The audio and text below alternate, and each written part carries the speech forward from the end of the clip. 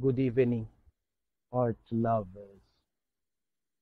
A lot is going to change at the Louvre regarding the interpretation of Leonardo da Vinci's masterpieces.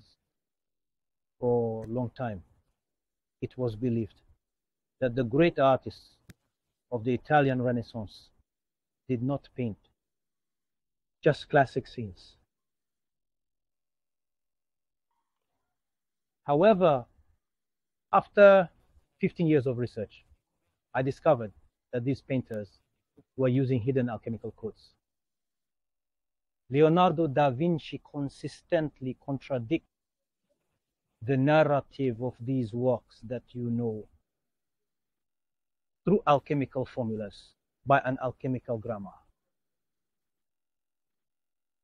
An alchemical story easy to understand when I give you the keys.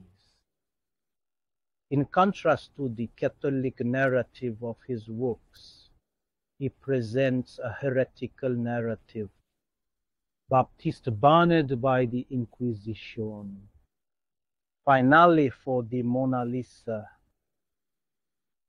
Irkash, behind this friendly Mona Lisa, a narrative that could be described as transhumanism nowadays.